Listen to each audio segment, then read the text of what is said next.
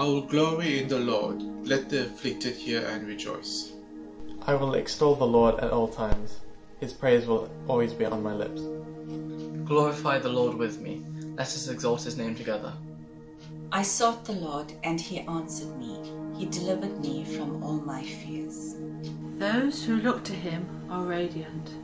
Their faces are never covered with shame. This poor man called, and the Lord heard him. He saved him out of all his troubles. The angel of the Lord encamps around those who fear him, and he delivers them. The lions may grow weak and hungry, but those that seek the Lord will lack no good thing. Taste and see that the Lord is good. Blessed is the one who takes refuge in him. Come, my children, listen to me.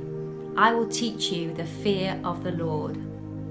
Fear the Lord, you his holy people, because those who fear him lack nothing. Whoever of you loves life and desires to see many good days, keep your tongue from evil and your lips from telling lies. Turn from evil and do good. Seek peace and pursue it. The eyes of the Lord are on the righteous. His ears are attentive to their cry. But the face of the Lord is against those who do evil, to blot out their name from the earth. The righteous cry out, and the Lord hears them. He delivers them from all their troubles. The Lord is close to the broken-hearted and saves those who are crushed in spirit. The righteous person may have many troubles, but the Lord delivers him from them all. He protects all his bones, not one of them will be broken. Evil will slay the wicked, the foes of the righteous will be condemned. The Lord will rescue his servants. No one who takes refuge in him will be condemned.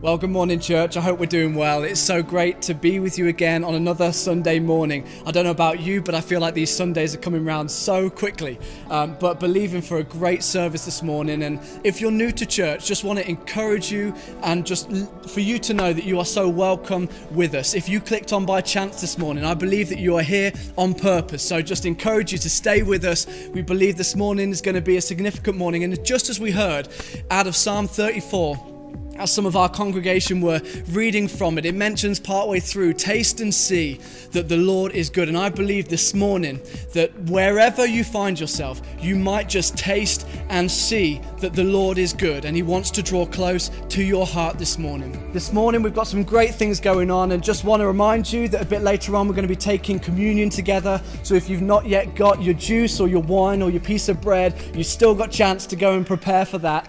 Otherwise, just want to also let you know, towards the end of the service, we're going to hear a song that's been written out of our worship team. We just believe that God speaks, and it's our responsibility to hear what he speaks. And just as David does, as we read in the Psalms, he knew God's heart. And in the Psalms, you hear this overflow of praise. And I believe that God has put on our heart as a church to be writing out of that revelation. When God speaks, we want to catch it and we want to declare it. So I encourage you to really listen in later on in the service to that song. We believe it's a song for the season that's going to speak into your heart this morning. But for now, we're going to sing a song together. We're going to sing Living Hope. So let's declare this song, knowing that God is with us and he is our living hope in every season we go through.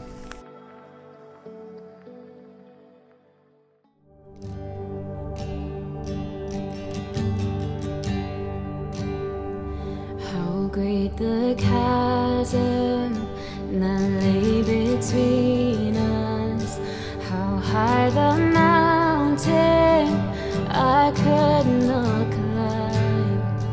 In desperation I turned to heaven and spoke your name into the night. And through the darkness, your loving kindness tore through the shadows of my soul.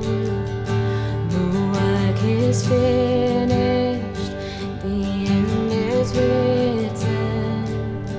Jesus Christ, my living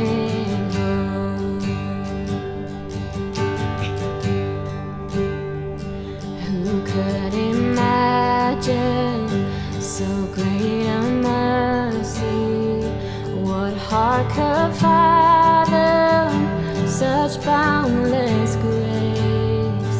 The God of ages stepped down from glory to wear my sin and bear my shame. And the cross has spoken, I am forgiven. The King of Kings calls me his own. Beautiful Savior, I'm yours forever. Jesus Christ, my living hope. Hallelujah, praise the one who set me free. Hallelujah, death has lost its grip on me. You have broken every chain.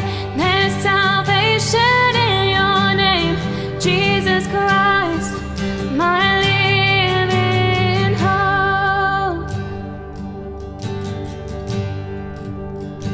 And then came the morning, and I sealed the promise. Your buried body began to breathe, and out of the silence, the roaring lion declared the grave has no claim on me. And then came the morning, and I sealed the promise. Your buried body began to breathe, and out of the silence, and the roaring lion declared the grave has no claim on me. Jesus, yours is the victory.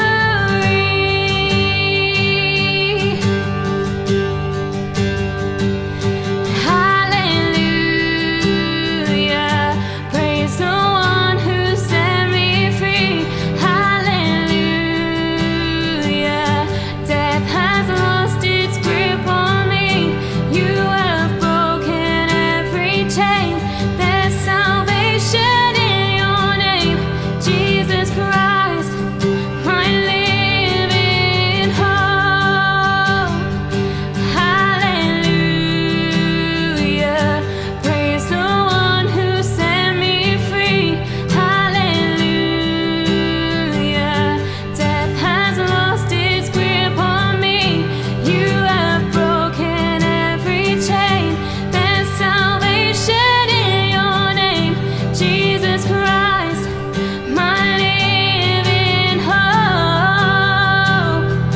Jesus Christ, my living hope.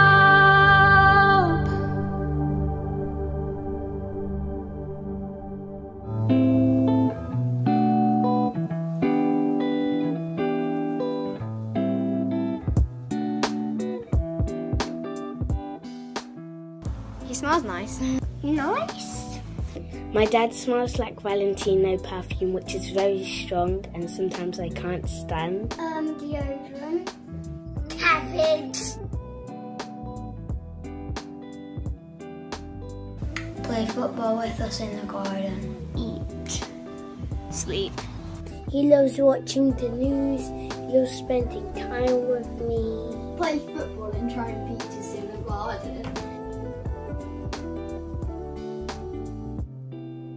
Because they help me get through hard times. Because he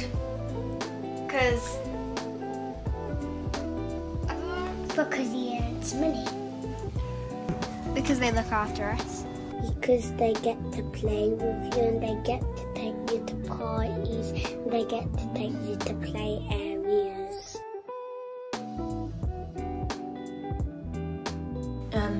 He's always there to talk to when I need him. Because he makes me laugh. Because he helps me. Because he's the best daddy in the whole wide world. Because he's so funny and he likes doing things that always cheer us up.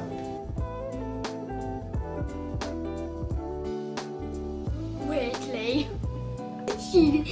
Honestly, he is the worst person I think I know for dancing. My dad never dances because he's terrible at it.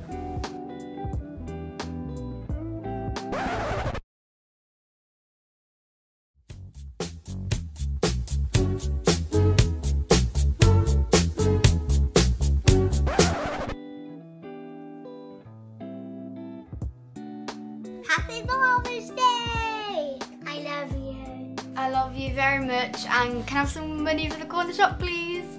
I love you, Daddy. Thanks for looking after me. Thank you for being my dad.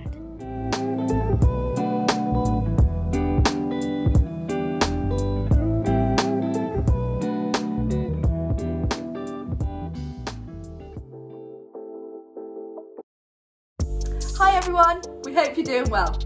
Now we hope that you are making the most of social distancing in the garden. I know I am, but Jack, how are you finding it? Awesome. Great. Now we are here to talk to the young adults. If you're 18 plus and consider yourself as a young adult, then we are talking to you.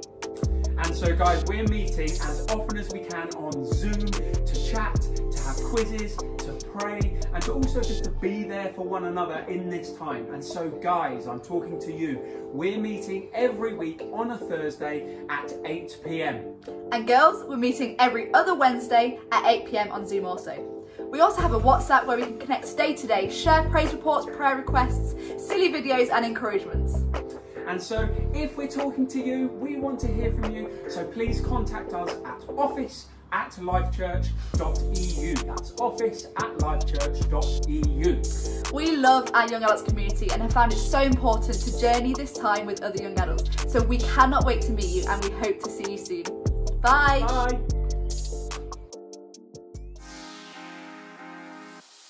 Hi, my name is Liz and I work down at the Bedworth Food Bank. The food bank has been really busy over the last couple of months. In April, we issued food to 900 people. In May, that number increased to 1,000 people. In comparison, in 2019, we issued food parcels to over 1,000 people for the whole of the year. So the demand for food parcels has rapidly increased. There are two ways in which you can help the food bank. Firstly, we're looking for volunteers. Most volunteers work half a day a week for about 2.5 to 3 hours. There are a range of different roles here at the food bank.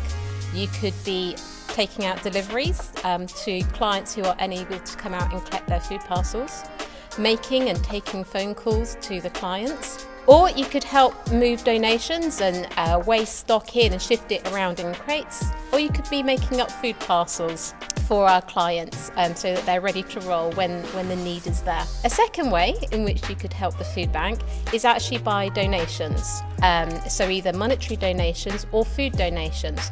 There are a whole range of food items that we are currently needing in the food bank, which will appear on the screen. You can drop these items off at Lifechurch Monday through to Thursday from 9:30 until 2:30, or on a Friday between 10 and 12.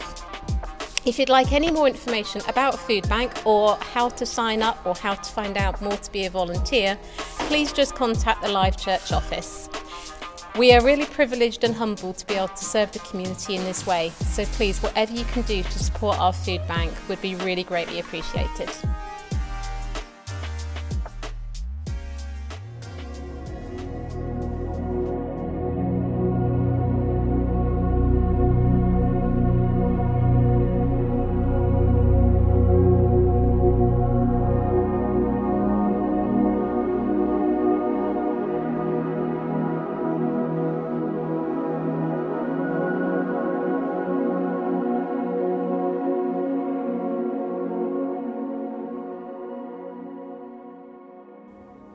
Hey church, Craig here, hope you're well.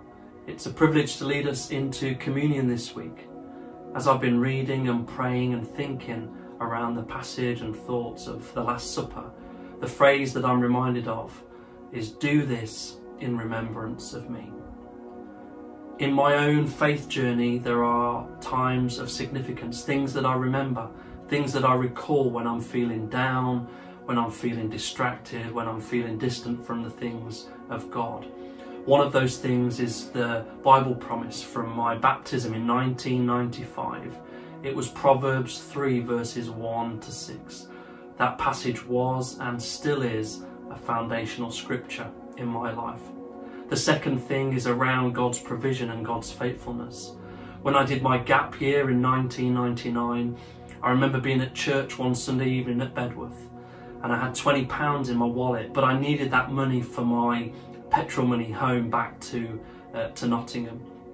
And I normally would try and leave my money in the car so that I wasn't challenged, but this time I forgot. And so I gave my money into the offering, this £20, and I was thinking about how I was going to get home that evening. But someone, a friend of mine who's still in the church today, came up, gave me a hug, asked me how things were going, and slipped £20 into my hand. And that simple act reminds me of God's faithfulness and reminds me of God's provision in my life. I think Jesus knew that the disciples would struggle after Jesus left them physically. He knew that they needed some kind of habit, some kind of ritual. And this is what Jesus created. This is what Jesus modelled. He knew that they would need something to remember him by, something of a marker in the sand. They would look back and speak and go, oh, do you remember that meal that we had with Jesus? And he shared the bread and the wine with us. I hope that this act, this ritual, isn't something that you have become numb to, something that's become mundane. It's an incredible invitation to the table of the Father. It's an invitation for you and I to come and commune and have relationship with God. It's special, it's religious, it's sacred. And I pray that we together today know and are reminded of these things. Let me read a prayer to you. This is the table, not of the church, but of the Lord. It is to be made ready for those who love him and those who want to love him more. So come, you who have much faith, and you who have little, you who have tried to follow, and you who have failed. Come not because I invite you, it is the invitation of our Lord. It is his will that those who want him should meet him here. God, we thank you for bringing heaven to us, and may we know your presence in our lives, the presence of heaven. May it draw near to us at this time. God bless.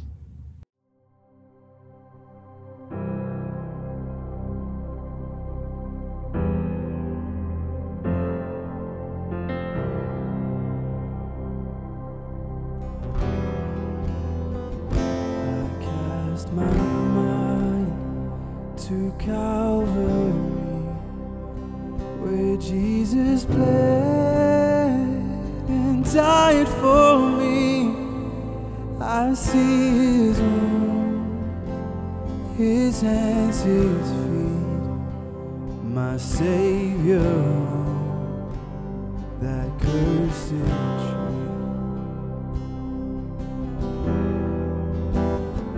His body bound and drenched in tears, they laid him down in Joseph's tomb, the entrance sealed by heavy stone. Messiah still and all alone.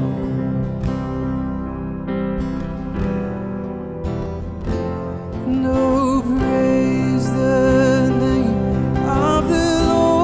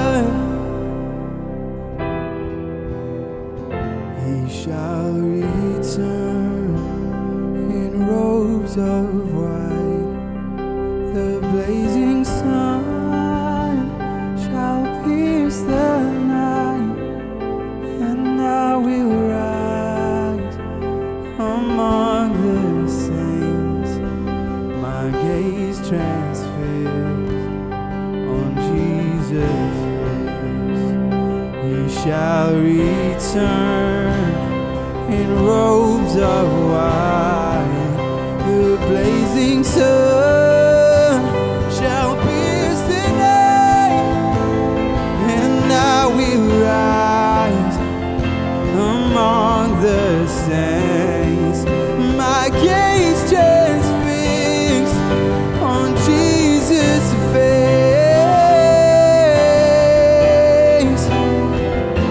And oh, praise the name of the Lord our God.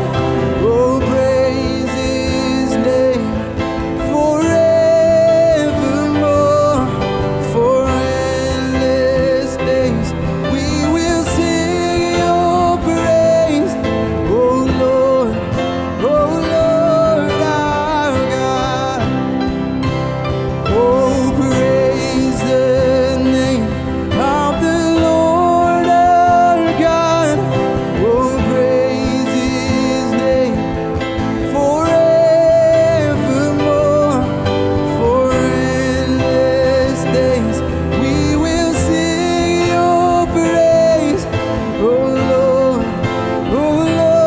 our God.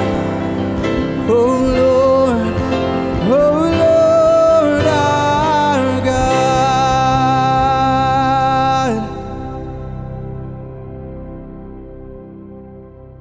Good morning, everyone. Great to be with you today. Happy Father's Day to many of the men that are watching right now. I trust that you have got a bacon butty in hand that is dripping with brown sauce that was lovingly prepared for you this morning. But if not, I trust you're enjoying your day nonetheless. And welcome everybody that's watching in. Wherever you're watching in from, you are welcome to our church family and our experience this morning.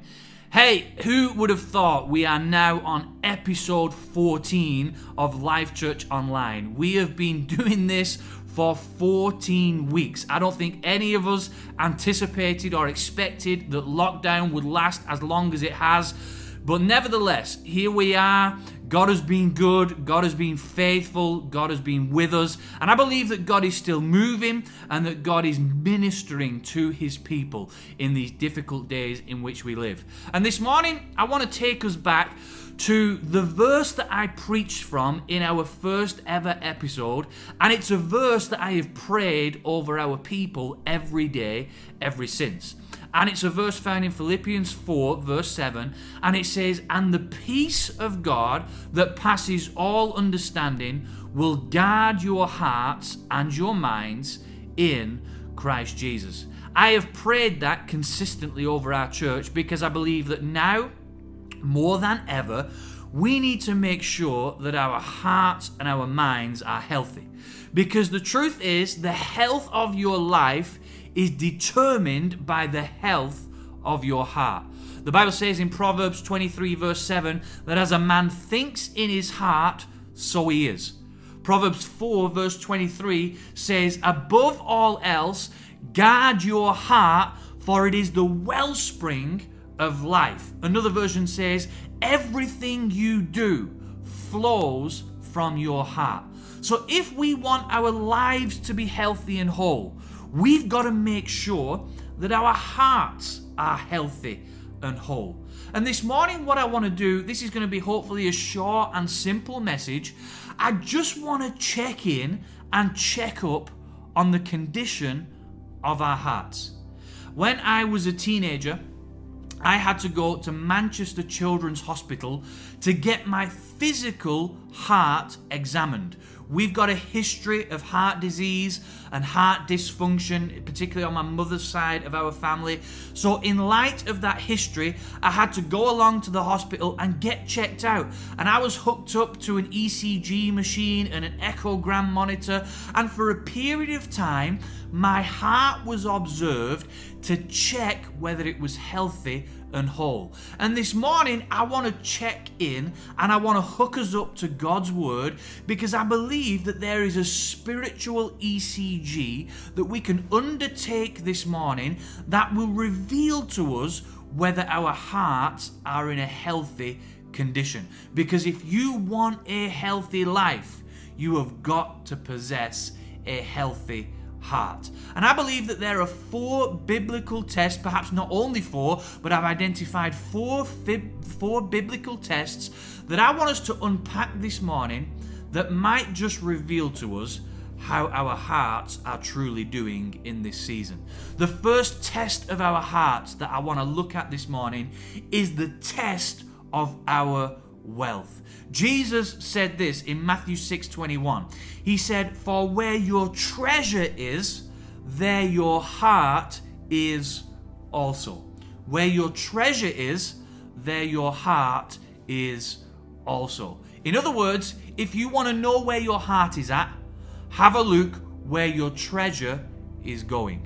There is a biblical and a spiritual connection between the condition of our heart and the overflow of our wealth.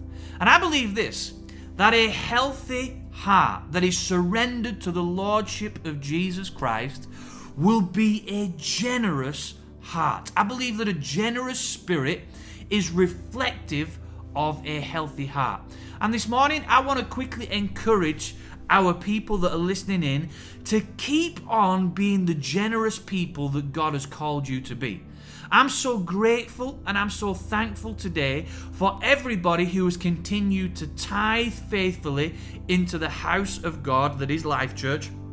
I want to thank everybody that has sown sacrificially to contribute to the vision of Lifechurch, because you have enabled us to continue to be a blessing to our community, to continue to meet the needs of the most vulnerable around us in this difficult period of time that we're having to navigate together. So I want to commend you and I want to thank you, Lifechurch, for the generous heart that you have clearly got. But I want to continue to encourage you to be generous in this season that we are going through. Not just generous towards the church, but be generous to the people around you.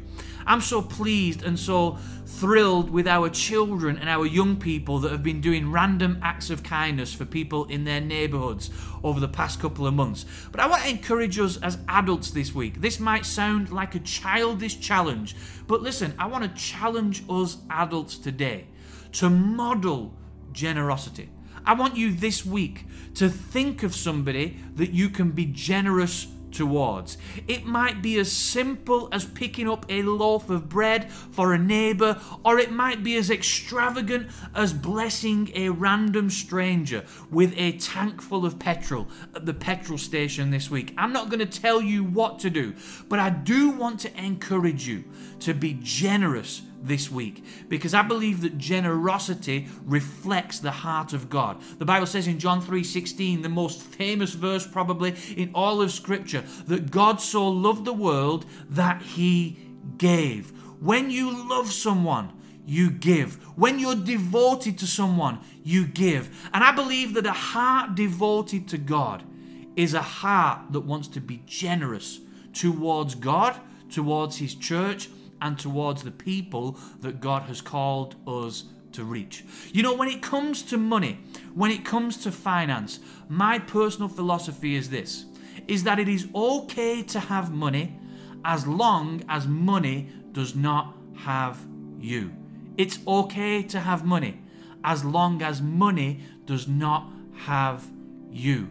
God and God alone should be the Lord of our hearts. The Bible makes it clear that mammon or money cannot often coexist in the same space in which God wants to reside. And John Wesley said this. He said that whenever I receive money into my hand, I let it go as quickly as possible, lest it find a way into my heart.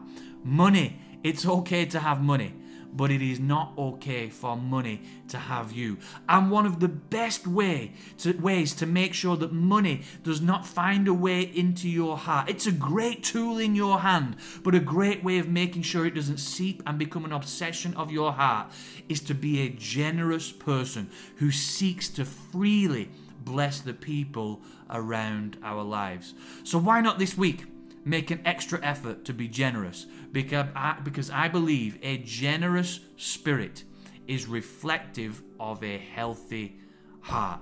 Secondly, I want to look at the test of our words. We've got the test of our wealth, but secondly, I want to look at the test of our words. Luke 6:45, Jesus speaking again.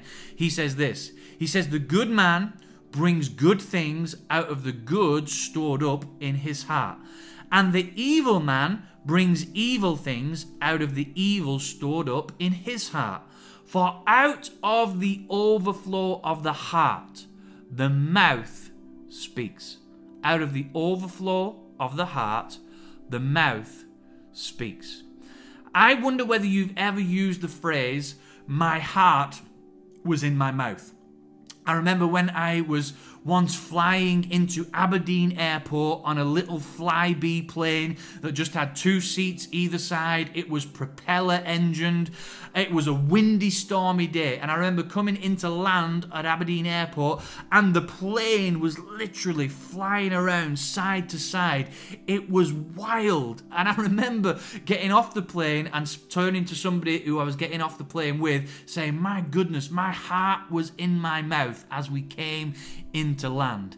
And the truth is this, that I believe often turbulent times will reveal what is truly going on within our hearts. And whenever we speak, often what is happening is that we are revealing the content and the condition of our hearts more than we are describing the conditions around us or even the people around us. You know, people often say, "Well, I'm just one of these people who I say it like it is." The truth is, you rarely say it like it is. You more often say it as you are. Because from the overflow of the heart, the mouth speaks. And a great revealer of the health of your heart is what comes out of your mouth.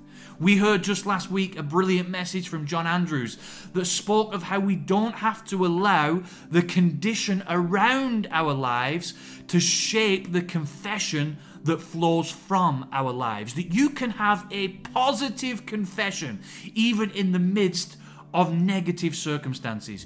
You can have praise on your lips even though this is a hard time. You can have worship coming out of your mouth even though these are difficult days, because your confession doesn't have to be determined by your condition.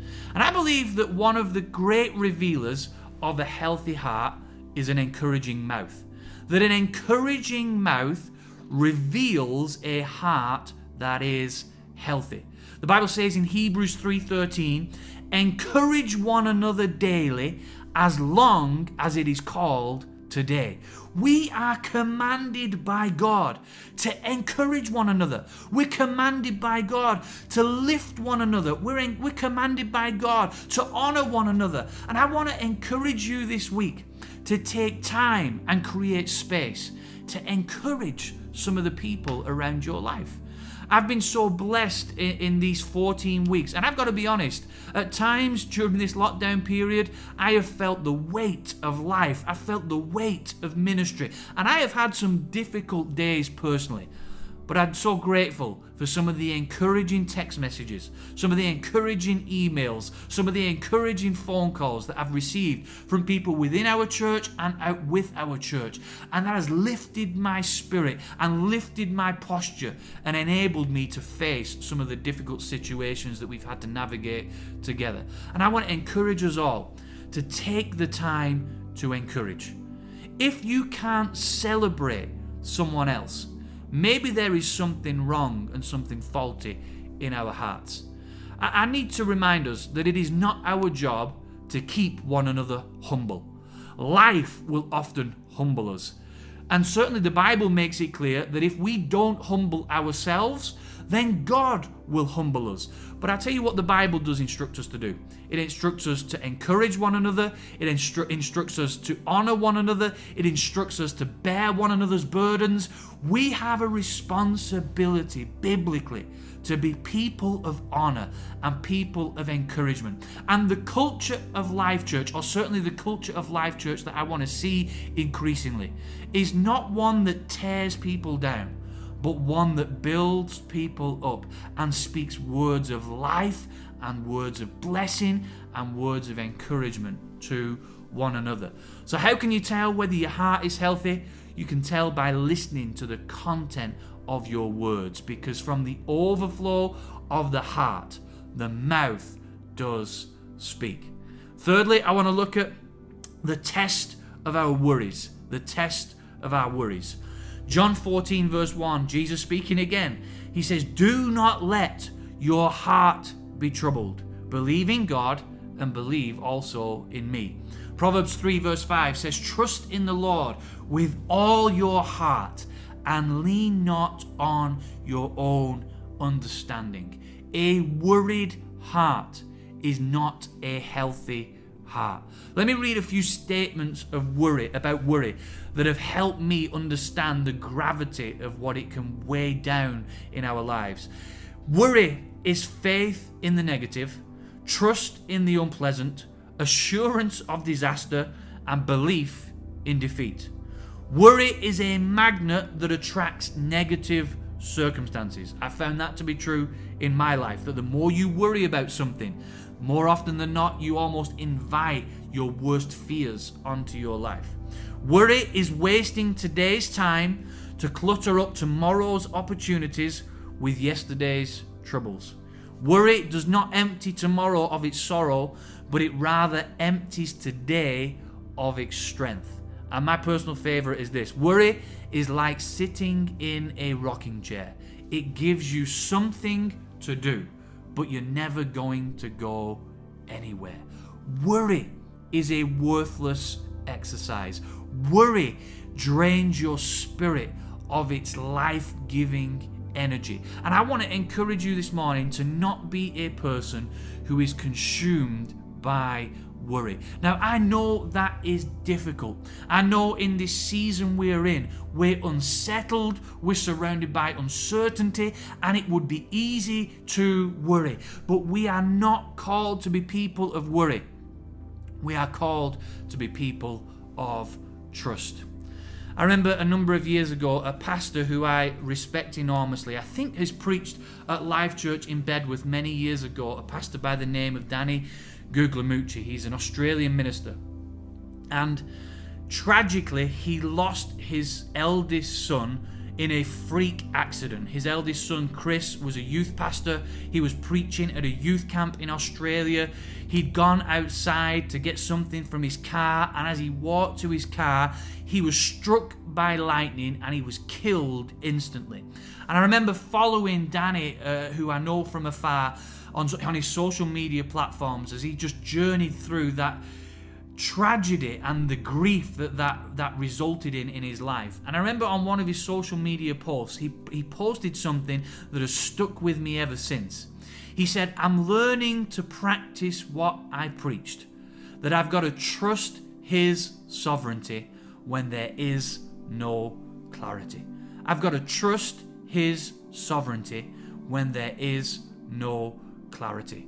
And I realize we're in a season that doesn't have much clarity. We don't know when this is going to be over. We don't know when we can meet as a church again. We're hearing reports that there's a bit of a spike in the hospital with new COVID admissions. I understand that we're uncertain, and I understand that we lack clarity. But listen, we can still trust his sovereignty even when there is no clarity. He is still God. He is still on the throne. He is still sovereign. He is still in control. And he will see us through this season. So continue to trust his sovereignty even when there is no clarity. And don't allow the worries of this life to choke the Word of God that has been planted within you, that knows that God is good, that knows that God is faithful, that knows that God is true, and that knows that God ultimately will bring us through. The test of our worries. A healthy heart is not a heart that is consumed by worry. And fourth and final test that I want to just unpack briefly this morning is this: the test of our wants. The test of our wants. Psalm 37 verse 4, a familiar verse, says this: delight yourselves in the Lord, and he will give you the desires of your heart. Delight yourself in the Lord, and he will give you the desires of your heart. In my version, the wants of your heart. The wants of your heart. And I've heard that verse quoted and referenced many, many times, but mostly I hear it referenced and quoted incorrectly. Because what people have interpreted that verse to mean is that God is a God who, if you delight yourself in his presence long enough, he will give you what you want. He knows what you want, and he will give you what you want. When I was a youth pastor, I remember hearing teenagers say, as they felt left on the shelf, that God knows the desires of their heart and will provide them with a boyfriend or a girlfriend. I even remember one conversation, I kid you not, this was with an adult, would you believe, who said that they didn't believe that Jesus would return until they had got married, because God knew that that was a desire within their heart, and God would honor the desire of their heart. As though literally the culmination of human history was dependent on one person getting one desire that resided in their heart. Listen, that is an immature interpretation of that scripture. What that scripture is not saying is that God will what we want. What it is saying is that we've got to get our lives to the point where we want what he wills. Because that word in the Hebrew, to put within, God will give you the desires of your heart. The word in Hebrew is a word nathan, and it literally means that God will place within us the desires of our hearts. That as we delight ourselves in him, our desires will change over time and come into greater alignment with his will, with his word, and with his way. God is not a cosmic genie who we can manipulate into getting what we want. And I want to say something quite strongly right now. If you spend time in God's presence only seeking him for what you might get from him, that is not worship. That is idolatry. Because you have made yourself the center and the subject of that time in his presence. Delighting ourselves in the Lord should mean that there is something of a heart transplant that takes place, where it's no longer about self, it's no longer about what we want, but his desires are transplanted into our hearts, and no longer is it about us, but it's entirely about him and his plan and his purpose. I want to encourage you in this season of lockdown that we have got remaining, I think, to delight yourself in the Lord and ask God to give you the desires of your heart. Not the wants that you seek from him, but that he would supernaturally put his will into your heart so that you know what the next season of your life will look like. I believe this, that we've got to get our lives to that point of surrender where we can honestly say, God, I want to decrease because I want to see you increase in my life. And the test of our wants is a good indicator of revealing the health of our hearts. Is our heart fully surrendered to God, to his will or his way? Or are we holding on to things that we might ultimately want, but it might not be part of God's will for our lives? How is your heart this morning? How is your heart this morning? What is the condition of your heart? You can test it today by looking at your wealth, your words, your worries, and your wants, because our heart reveals the condition of our lives. So I'm going to pray right now, I'm going to ask God to move and minister into our hearts today so that we can truly become more of the people that God has called us to be. Father God, I thank you that you want dominion, ownership, authorship of our hearts. Your word tells us that we are to set you apart in our hearts as Lord. And I pray that that would be true of each and every one of us in this season. That, Lord, we would take ourselves off the throne of our lives, and Lord, we would allow you to take your rightful place. We would allow you to determine what we do with our finance. We would allow you to determine the content of what comes out of our mouths. We would allow you to bring peace where the world would seek to pressure us with worry. And we would allow you to deposit the desires of your heart into our heart this day.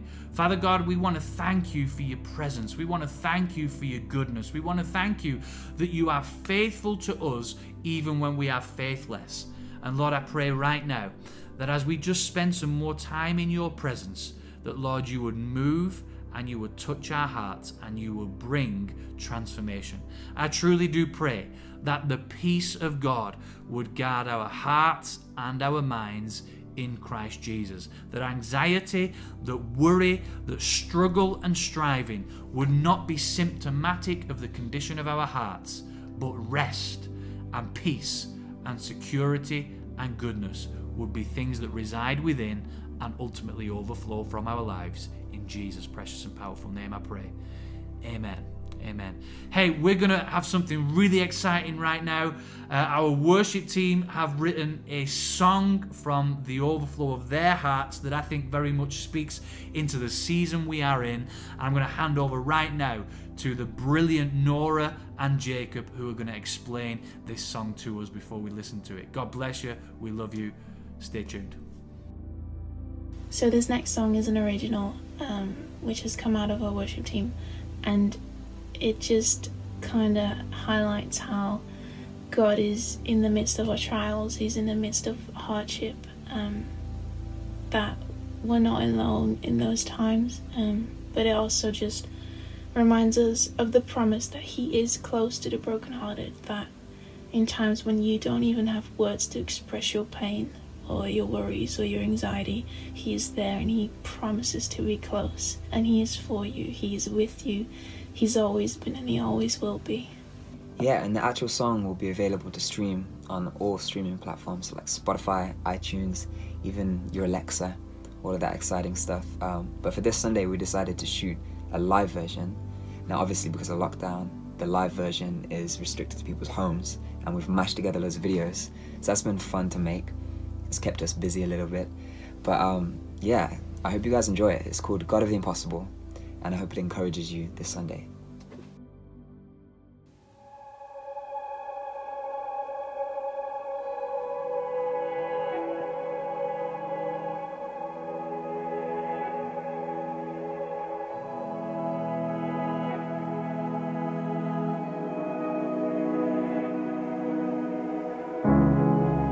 In the mystery, in the valley, I know you're working. There is a greater plan. You go before me, you're right beside me. Don't have to worry. You are the great I am. As I walk into unknowns, I'll be still and know you're the God of the impossible. You have a way of working things for good, and in the midst of the trials, I got to know your heart. You've been with me, you've been for me from the very start.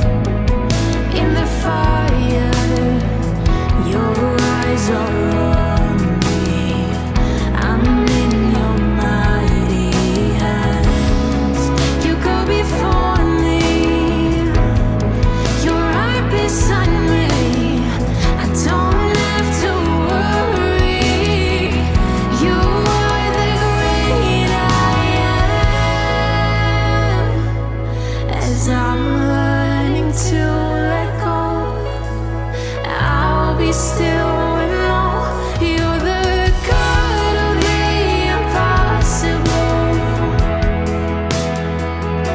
You have a way of working things for good. And in the midst of the trials, I got to know your heart. You've been with me, you've been for me from the very start.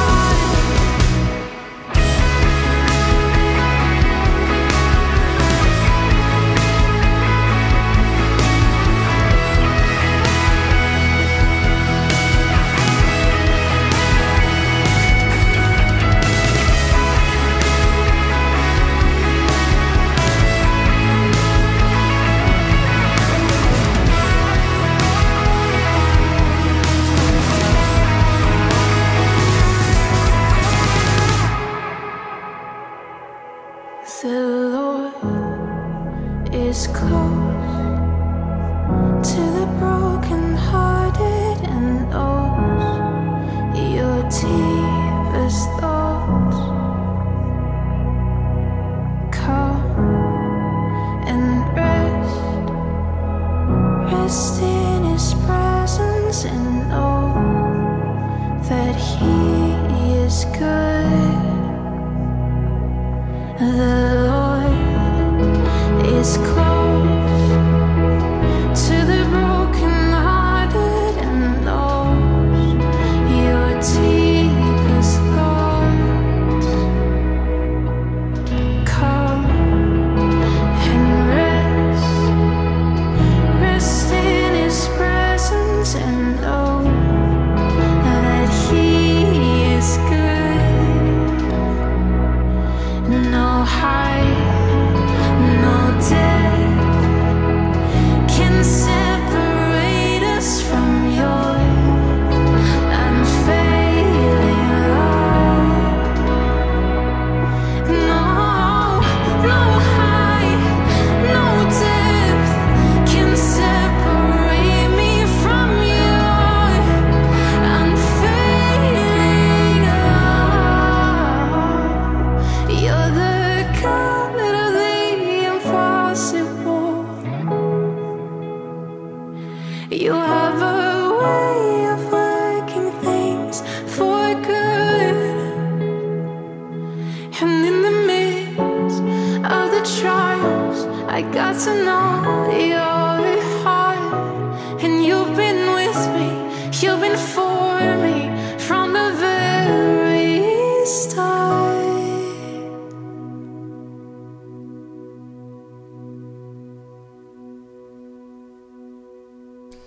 He's been with us and He's been for us from the very start. And regardless of the circumstances we go through that can feel like real valley moments, I know that when we go through some of those difficult things, and maybe you feel that right now, as you've tuned into the service this morning, you've just felt like you're going through a tough situation. I want you to know, just as that song declares, that He is the God of the impossible. And I believe that those impossibilities, when it looks like there's a massive mountain in front of you and it looks like there's no way to get to the other side, I promise you that God is for you and He is with you and He will see you through. He is such a faithful Father. And just want to honor Pastor Danny for a brilliant word this morning. I just feel so blessed to have Pastor Danny and Naomi leading our church, and we are so blessed. And just to think about that word ongoingly, that we would have our heartbeat line up with God's heartbeat, that the desires of our heart would become His desires, that we would live out of a place of His vision and His perspective for our lives. What an incredible thing just to sit on and consider. I just want to remind you of a couple of things going on this week. We've got our Cultivate Conversations. We had a brilliant one a couple of weeks ago with Pastor Martin and Esther from CLM Church in Coventry, and we've got another one coming up this Monday, so just encourage you to look out for that at 7 o'clock. It's brilliant just hearing us talk to different people across our nation about God and their journey of faith. And yeah, we've got plenty of other great things going on in the week, life groups, young adults on a Wednesday and Thursday, and so many things to connect in with. So I encourage you to email us at office@lifechurch.org. lifechurch.eu, and we'd love to get in touch with you and connect you in to places where you can become a part of this family that is active not just on a Sunday, but every single day of the week. But for now, church, we love you loads, we miss you loads, and I pray that you have an amazing week. See you soon.